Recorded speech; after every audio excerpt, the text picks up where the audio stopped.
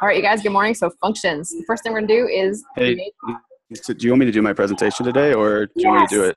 Oh my Okay. gosh, thank you so much. I always do this. Chris, take it away.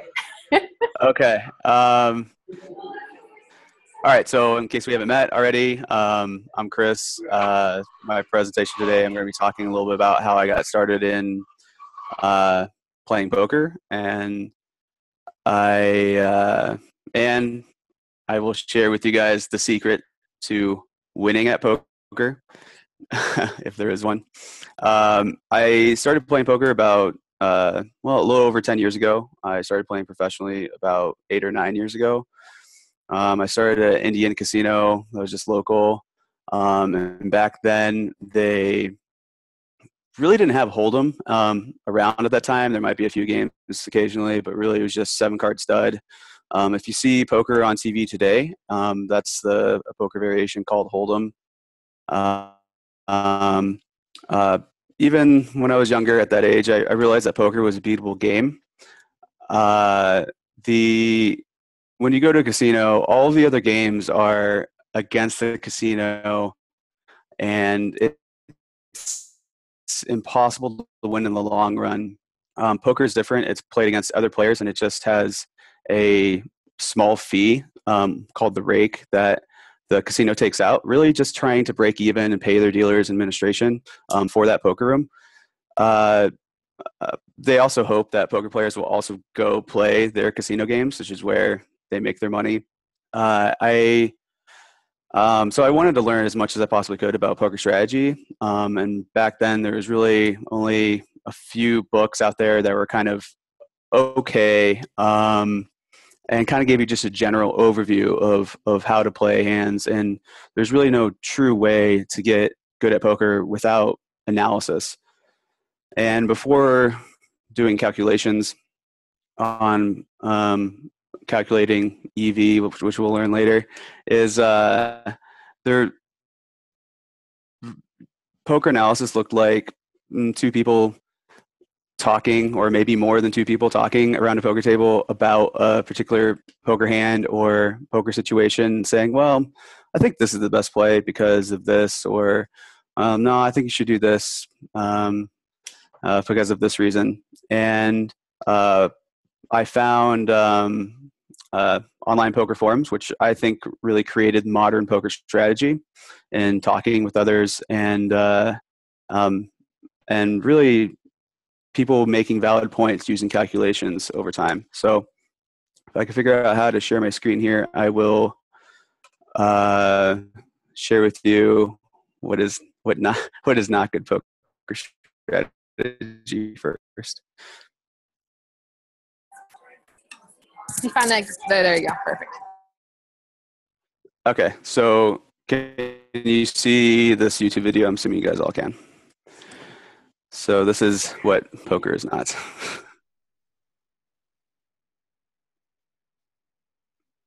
There's no sound, so do you want to? No, it's fine.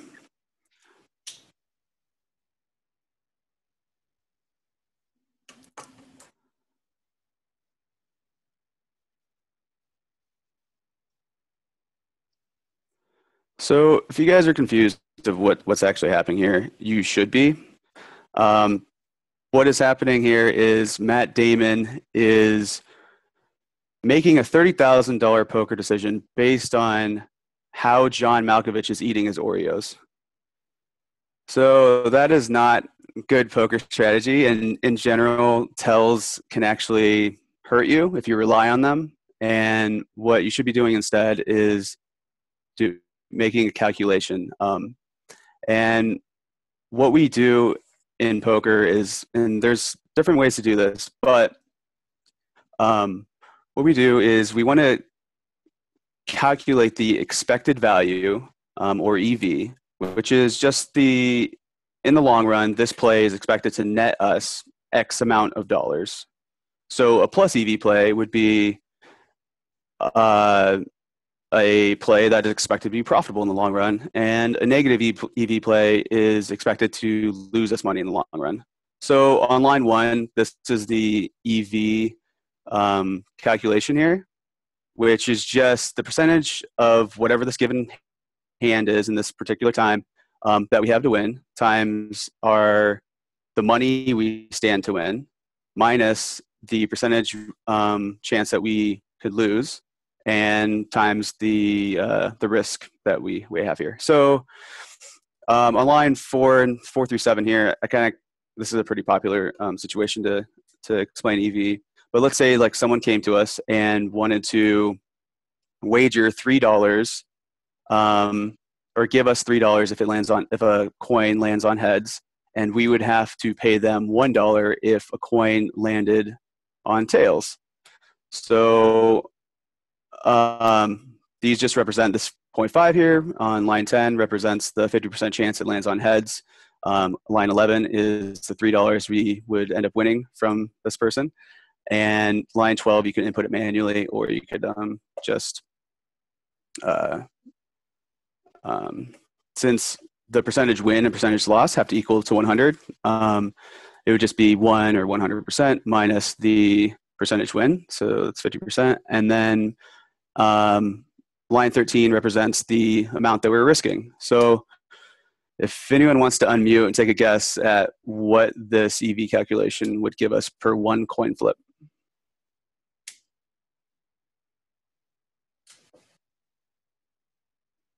Or put it in the chat.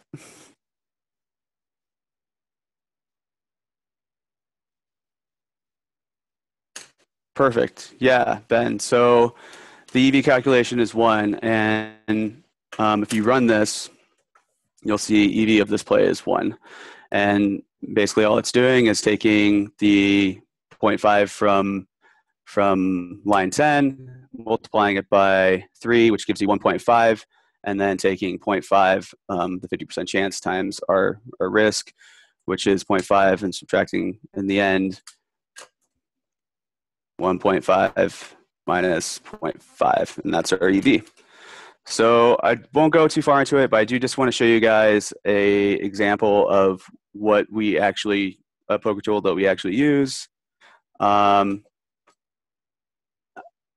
it loads. So, well, it's not going to load, but, oh, here it goes. So this is an example of a poker analysis. I won't go into it because I'll have to define a lot of different poker terms, but if we had 3-2 and we both had stacks of 20, you could actually calculate the EV based on what our opponent's range is. So if he was only going to call us a certain amount of time, like say 25% of the time, we can calculate what our expected EV is if we push all of our chips in, and that EV is 0.58. So that is all for today. Any questions? Is that legal? Like, can you actually use tools like this when you play poker? So it is legal. These are tools to help you calculate. It's not legal, and it's also not really practical to use this while you're playing. Generally, most poker players that play professionally, like myself, will play somewhere around like 20 to 25 tables at a time. So you don't really have a chance to like calculate at the same time, and really, for the most part, these are pretty basic calculations that you should already kind of understand and know. And this is analysis that we do away from the tables. So, but yeah, you can use them. They are legal, just not to be used at the same time while playing. Oh, wow. Can you explain how working 25 tables at a single time works? Sure. So I don't really have a way of representing it on the screen, but how it works is Not mathematically. I mean, just like physically in the casino. Sure. You're like, it's supposed to be in 20 places at the same time. How does that work out? So no. So with online poker, you'd be able to like register for all of these tables, right? All of these tournaments, all of these cash games, whatever it is, and we have sort of scripts or even programs that will stack all of the poker tables onto each other. And when it's your turn to play, it's in queue, so it will pop up. You would select bet, raise, fold, whatever it is. I used actually like a remote, like sort of like a PlayStation or Xbox remote. And so one button was fold, one button was raise 2.5x or whatever it is, and they're all in queue. So you'd hit raise, the next one pop up, you'd hit fold, you'd hit fold, you'd hit fold, and they would just all pop up in queue.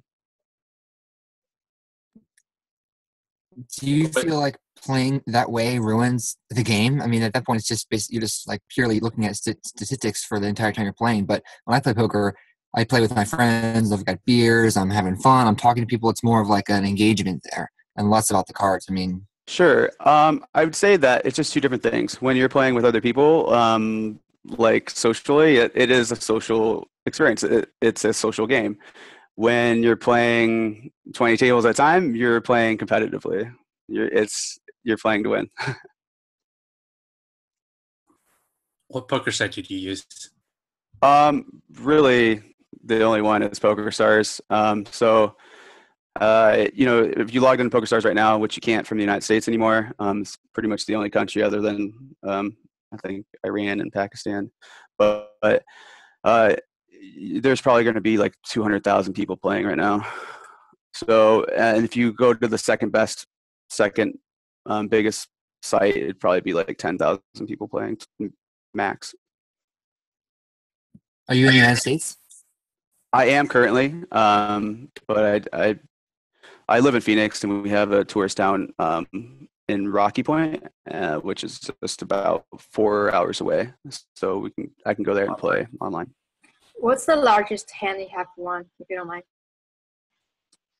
So yeah, I generally play cash games, which is just like for a much smaller amount, like you might be buying in for like $200, $300. But I did in 2012, I think it was like in the summer or fall, I won a tournament, and it paid out. It was $100 million guarantee, but the first place, which is what I took $100,000. Did you ever try getting into the World Series of Poker? Yeah, I played in 2005, and I played the main event in 2005, and then I played in many of the other, because the World Series of Poker has many different events. They might have like 50 plus events, so I played in some of the other events throughout the years. I did not win a bracelet, no, nor did I make a final table, unfortunately. Wow, awesome presentation. There's a lot of, I can see why those were like MIT majors that were gaming the casinos.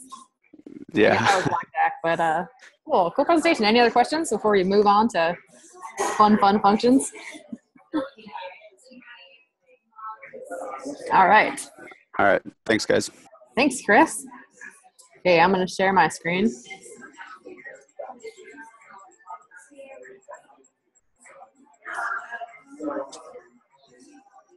Okay, so let's start from terminal just to make sure we're still on board with all of this stuff. CD to the desktop.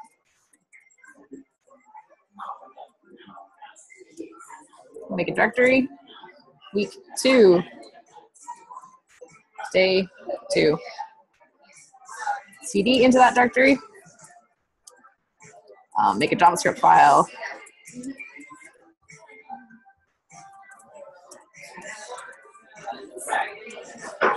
Cool, got it here. So just to recap, some things that we talked about the other day, functions. The way that we declare a function. We use the keyword var. We pick a unique name. I think I used myfunc last time, so let's call it something else. Forget it, we'll just call it myfunc again. I should call it hello. We use another keyword, function. So we declare a variable, and then we're assigning it to this function value. We put the parentheses where our parameter list is going to live. And then we have open and closing brackets, which is where our function body is going to be. Ends with a semicolon. JavaScript statement ends with a semicolon. Inside my function, I put my logic. I can say console log, hello, plus name. We will give this. And another quick recap question. What happens right now if I hit Command B and I build this in my node build system? What is going to get logged to the console?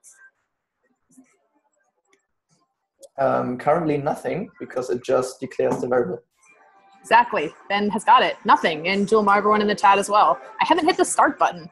This is a function definition. I have created this function. I've defined it. I've said what I want to happen, but I have not yet hit the start button. I haven't told my computer to actually do anything. To start this function, you need to call it by name and use invocation parentheses. You need to invoke this function. That's what these guys do. So now when I hit Command B, what's going to happen?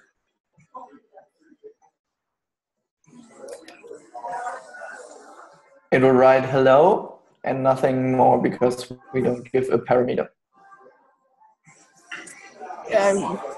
Basically, and Raymond's got it in the chat too. He says hello undefined. So let's try it. Command B. Message follower directory node. What have I done? We'll have to work on that in a minute. But exactly, it's going to say hello, and because I did not pass it a name, it's going to say undefined. So here I can pass it a name, Luke. Oh dear. Sort that out in a second. And it gives me hello Luke. So right now this function is giving us a value, but what it's giving us is called a side effect. Has anyone heard the term side effect versus return value before?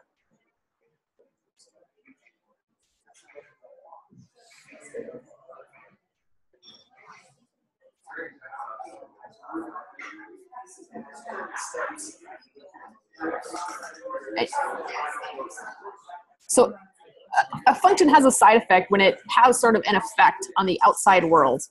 So here, this console log is printing something to our console. It's having this kind of effect on the outside world. What if I did this?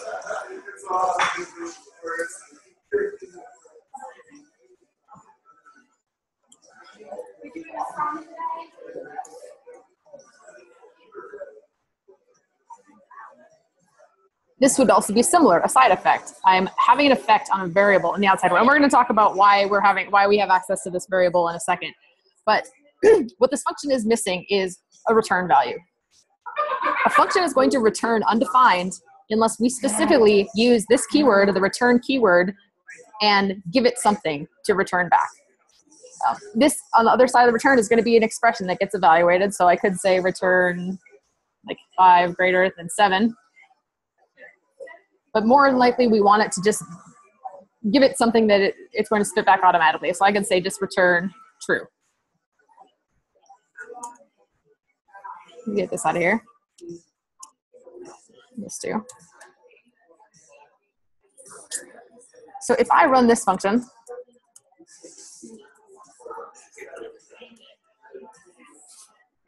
hello, let's say Ben.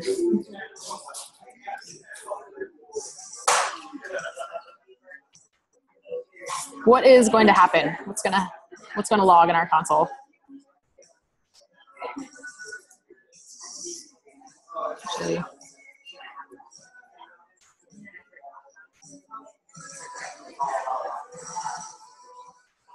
okay, we got a couple different answers. Anybody else want to throw in their guesses?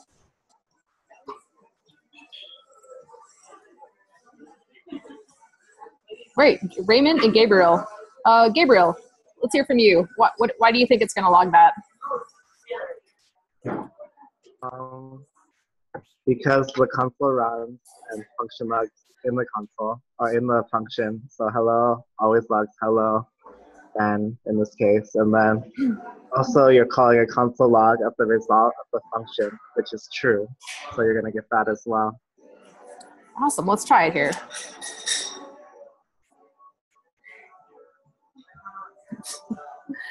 I didn't save it after I typed that in. So I get hello Luke from this line, and then I get this, hello Ben and true. And what Gabriel is saying is that it's the order of operations still happens here, the mathematical order of operations. So first inside this parentheses, hello Ben runs. We find this function hello, we pass it the parameter Ben, we get hello Ben. Once this has been evaluated, it's kind of like variable substitution. The return value of this function gets substituted here for this whole function call, and what's left is the return value, which we've set to true. And this console log, this function, then acts on the return value of this previous function. Make some thumbs on the understanding there of side effects, which we had before we had this return statement. We just had side effects versus a return value when we added that. How about a question? How about somebody shout out something like, what if I did this? Or what if we tried this? Anything there?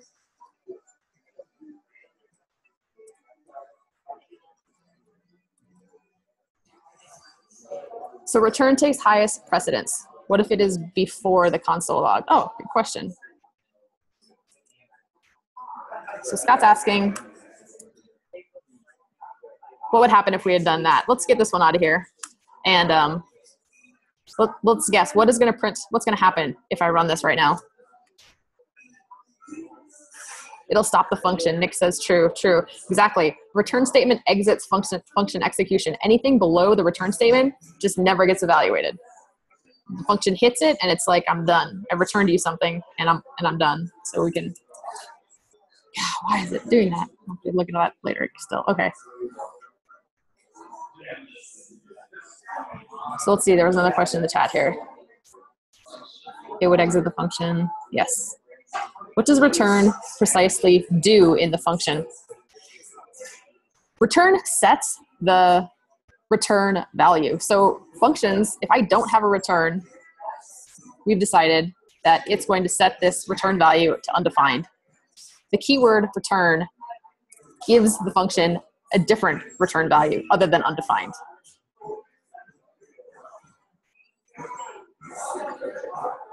Evan, did that answer your question? Or maybe I need more, I guess? Okay, cool.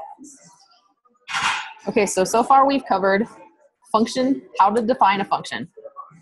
Use the keyword var, use a unique identifier, use the keyword function, open and closing parentheses, parameter list, open and closing brackets, and this is the body of your function. Second thing we've covered so far has been return values, which means you are using the return keyword.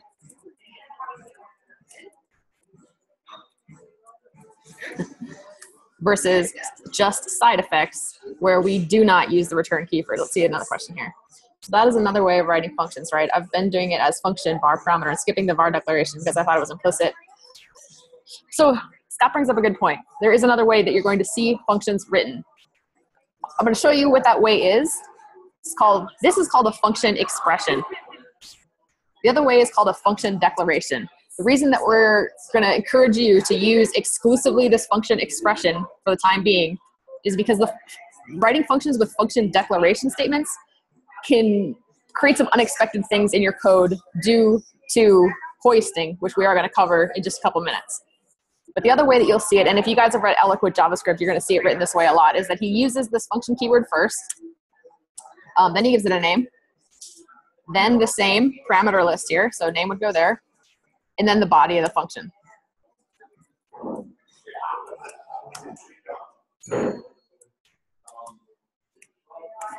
So this is also another valid way to declare a function declaration, but it is going to have some unexpected things here happening with your code. So we're going to encourage you to use function expressions where you assign a function, you create a variable, and then you assign a function to it. Oh, let's see, I missed some chat. What if you returned hello name? Like the string hello name? Yeah, that's fine. I could do that. Then what would... Or no, like the function. Sorry. Oh, returned console log? So or if you can you return the same function that you're inside of? Return hello? Yeah, with the name variable. Like just basically like return the same function that I'm writing? Yeah, would that create an infinite loop or? So what it would create is this. When I call hello, what the return value would be another function, which that's kind of the essence of a topic for next week of higher order functions, like passing functions to functions and returning functions from functions. But if I captured this,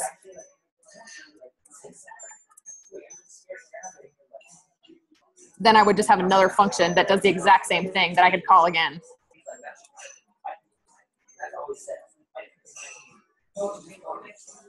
that kind of is like, that'd be a funky way to do it. There is a good purpose for returning functions from functions, but returning the exact same function isn't typically one of them. I'm going to delete some of this. But if we did say, if we returned, oops.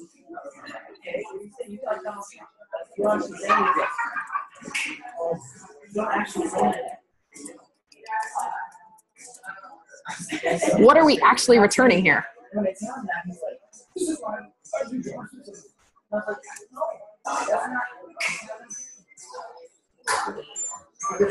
Which is a type function. So line 5, like what would actually get returned? What would line 13 be printing out then?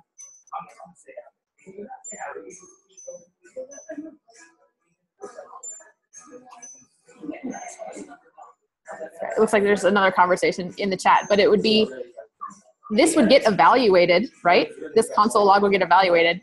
And console log, it's also a function. It's a method, but which is the same as a function, but its return value is undefined. So basically, again, we would just be returning undefined.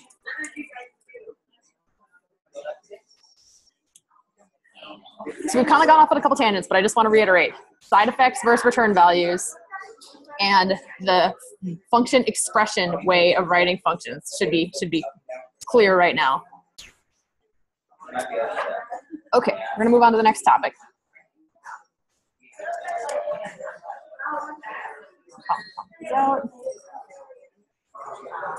So I'm going to declare a variable var equals 1. Let's just call this. So I'm declaring a function called change a. It doesn't take any parameters. And inside this function,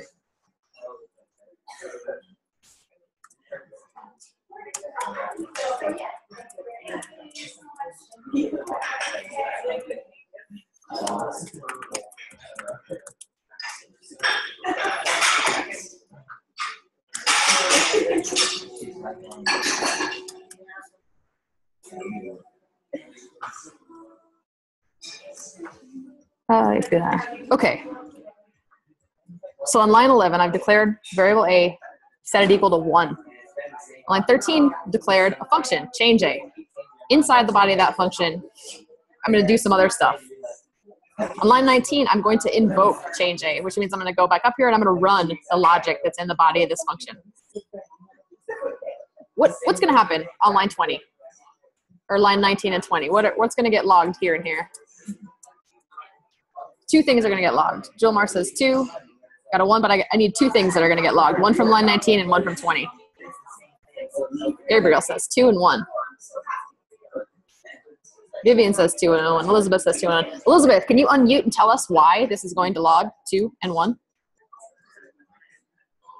Yeah, so on that first change a, when it invokes a function, it goes in the function that sees that variable a is equal to 2. So it'll print that as 2. And then you have the console log of a, and a, if you go up to the top, the initial variable defined equals 1. So you get 2 and 1. Awesome. Scott just used the $64,000 word here, scoping. How do you type and enter without typing into chat? I'm not sure how with that question. So scoping. Scope is like, think about your application as a whole and every function within it as like people will say like a walled garden with a one-way door. So inside our entire application here, which really just consists of these like 10 lines of code, the first thing I do is I create this variable out here in the middle of the open, global variable, var a equal to 1. Then I declare a function. Functions have the unique ability in JavaScript, in ECMAScript 5 anyway, that they are the only ones where we can create a new little walled garden, a new little private scope for variables. So when I declare this new variable on line 14, var a equals 2, it inside of here, this console log a sees this var a and realizes that its value is 2. It doesn't look outside to this a because it already finds one inside its own little walled garden. What if I didn't have this line? What would get logged down here?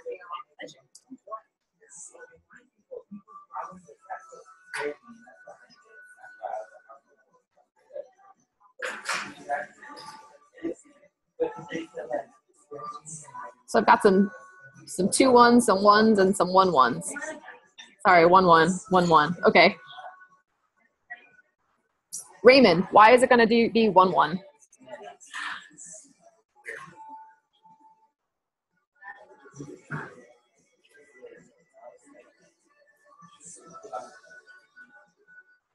If you're talking, Raymond, I can't hear you. Sorry about that. Can you guys hear me now? Yeah, yep. Okay, so change A uses the variable that's outside the function rather than inside. Right, so in our walled garden example, from inside this function body, we can look outside. We can go out that one-way gate and pull variables that are declared outside of this function scope that are in the global scope and use them in our code. If I did this,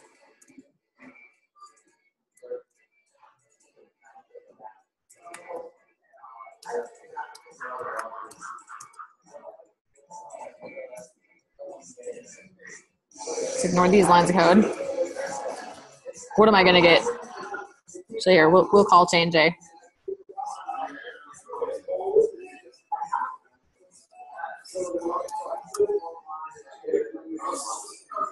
What are the 2 things that are going to get logged here? Something's going to get logged from line 20 and something from line 21. Vivian says 1 and undefined. Vivian, you want to tell us why?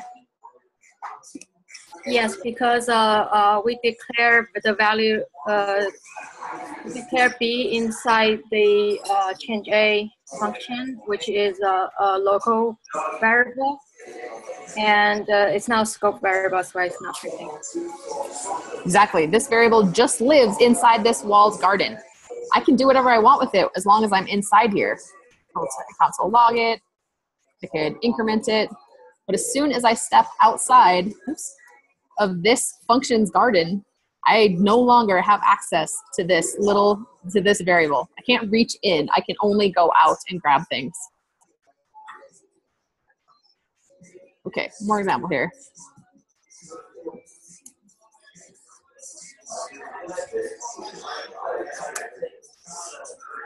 What about now? What is going to get logged? What 2 things are going to get logged?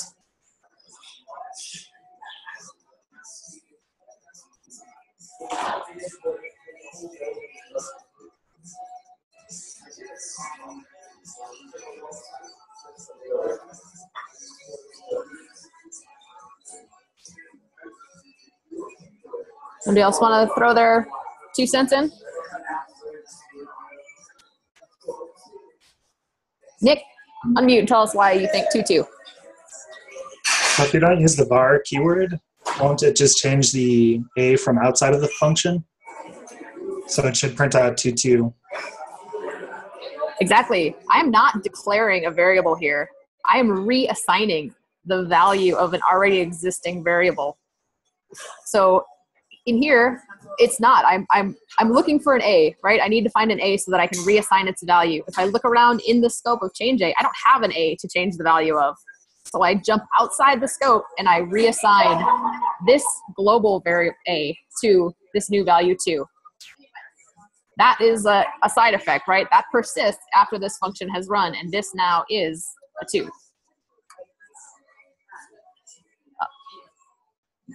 What if I had done this? That didn't exist. Anybody know what would happen in this case?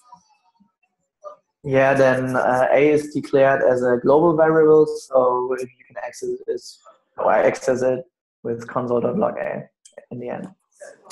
Right. So A is declared. JavaScript does it by itself because it is very fault tolerant and it thinks, okay, it's assigned here, but it's not declared before, so I create a global variable. Exactly. This is like a quirk of JavaScript. If you use in your JavaScript this thing called use strict, this will throw an error. It won't let you basically declare a new global variable without using the var keyword from inside a function.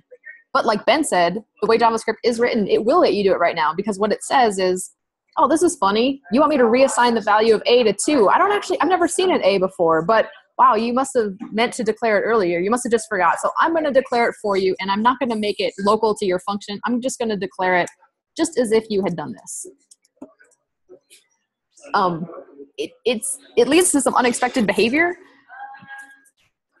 Avoid it. So if you intend to declare a global variable, declare it globally before you try to switch its value. And like I said, if you're using use strict, this will error out on you. But something you need to know that this is possible. If you do have this variable out here, you can totally change its value.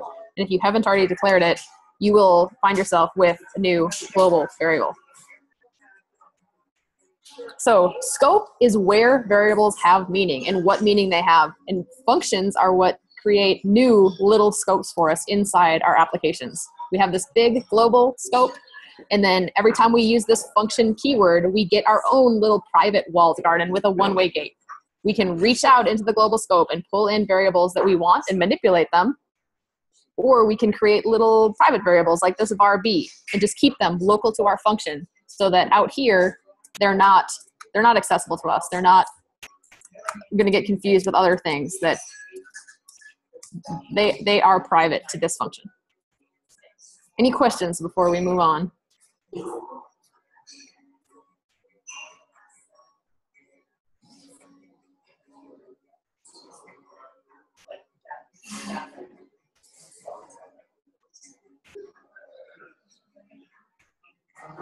Okay. So then B would be undefined. Exactly. This would log undefined. Inside here, I could see it. Console.log B. This would then return us like a 2 and a 3.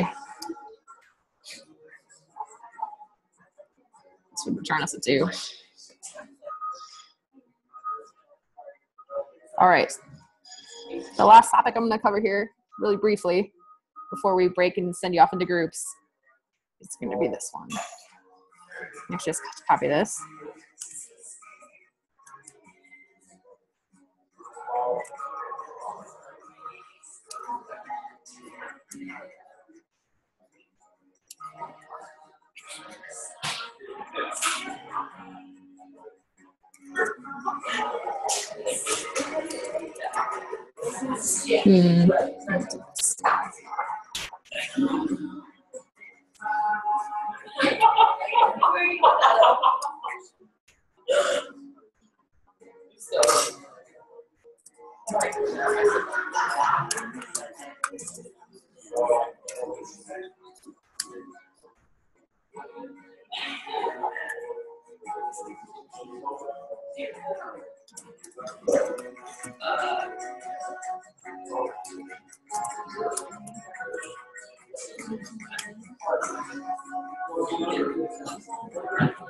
Let me see in the chat what's going to happen down here when we run this, invoke this function on line 34.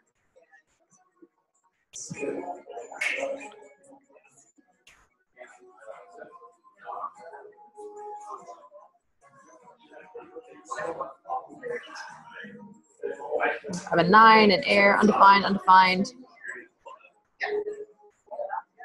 George, I see undefined. Can you unmute and tell us why you think undefined? Yeah. Well, the way I understand scoping to work, it's going to go through inside of that function, and it's going to hoist. It's going to know that there's a variable C that needs to be kept track of, but it's not going to record the value until it gets there. So it's going to know there's a C, so there's no error. But then when it logs out the C doesn't have a value yet until next line, which is after the log, which it's assigned to the value of 9. Exactly. So basically what's happening, and what is this concept called, George? Do you familiar with the word? It's not scoping, because C is in the same scope, right? We decided that functions have their own guard in it. Oh, hoisting. Right, sorry. Yeah, hoisting. Hoisting. That's the magic word here. Yeah. Hoisting says that variable declarations, so variable declarations, which is var C, are hoisted to the top of their scope. They are made available immediately inside their enclosing scope. But assignments are not hoisted. So basically, right? That is basically, this is the way that the function is written. We're saying, hey, I have this variable c. Then we're saying, hey, console log c. But we're not assigning it to its value until down here on line 33. This is a really crappy way to write code, right? To ask your computer to do something, hey, console log c, and then have your variable declaration below it. The lesson of hoisting is this: if you have variables that are important in your scope, they should be declared at the top. All of your variable declarations, if I had another function thing in here, anything that's going to be, declared as a variable inside your scope and used should be declared at the very top. But that is the essence of hoisting. It should not be an issue for you coding if you are using good style by putting your variable declarations at the top. But it is kind of one of those gotchas of JavaScript. So it's good to know that variable declarations, right? This is the declaration part of this statement. They're hoisted to the top, RC. It's just imagine it being at the top.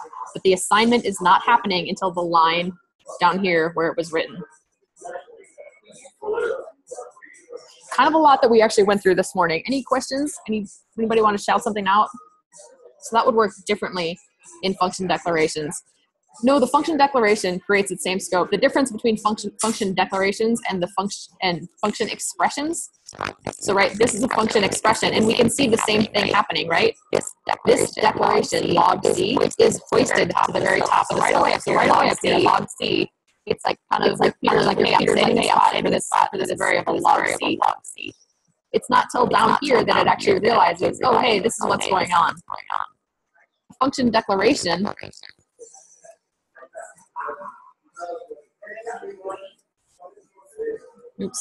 keep doing that assignment type thing. This whole thing gets hoisted to the top. So basically, if I tried to call log c up here, Scott, let me delete this. If I tried to invoke it up here, it would be undefined. If I had a function declaration, let's say log x,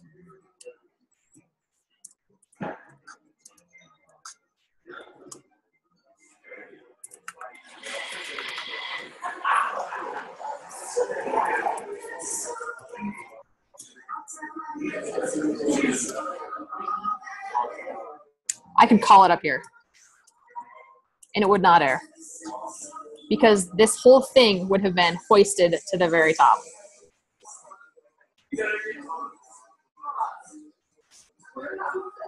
It's macros, yes, because you have all these walled gardens that can be like nested inside each other, and they're all living inside your entire application. So your entire application has one big scope.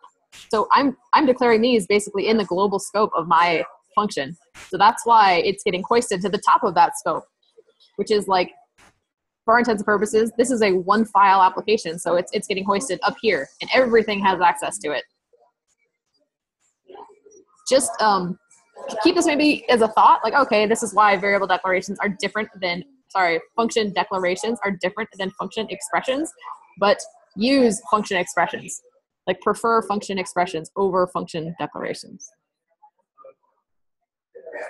Any other questions? I'm going to try to write over 1 minute over my ideal time cap. So I want to take questions before we break you off into groups to work.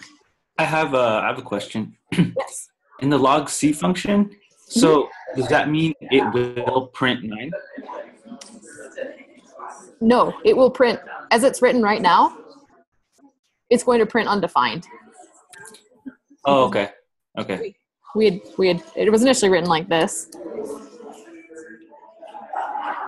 So what'll happen is that it'll hit this log console C, but as far as it knows, all that has happened so far is that this variable C has been declared, but it has not been assigned. So when it hits this line, it doesn't know, it has not yet realized that C is going to be assigned 9. All it knows is that basically it's been declared. That declaration gets hoisted, but assignment does not get hoisted. Any other questions? I might have missed what that Y was relating to. I was just wondering why you choose function expression over the declaration. Because it basically makes you write your code, like have your variables at the top, and this log x then is going to get hoisted, like I said, to the top of the whole scope. So it might appear somewhere where you don't necessarily want it yet. Okay.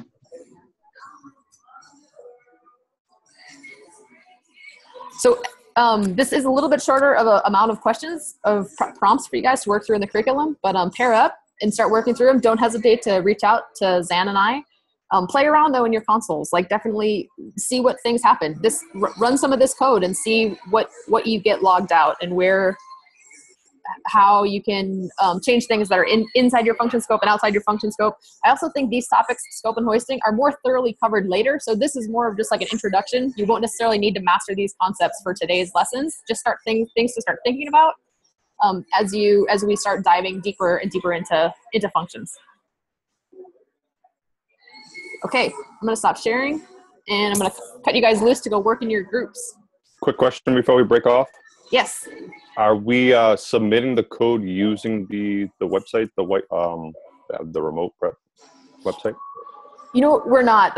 Initially, this website was built by one guy at Hack Reactor who thought he was going to set it up so all the instructors could get the code, but he just kept getting it all, and he didn't change it. He put it off. So it doesn't go anywhere. You don't need to submit it on that way. It's going to be up to you after we do this GitHub lecture how much code you want to push to GitHub. I'd suggest like starting to get in the habit of like creating GitHub repos and pushing even your practice problems to it, just to kind of get some of the muscle memory of doing it that way. But it's certainly not required, and it's nothing that like Zan and I are going to go to your GitHubs and check and make sure that you're doing everything. It's just for your own edification.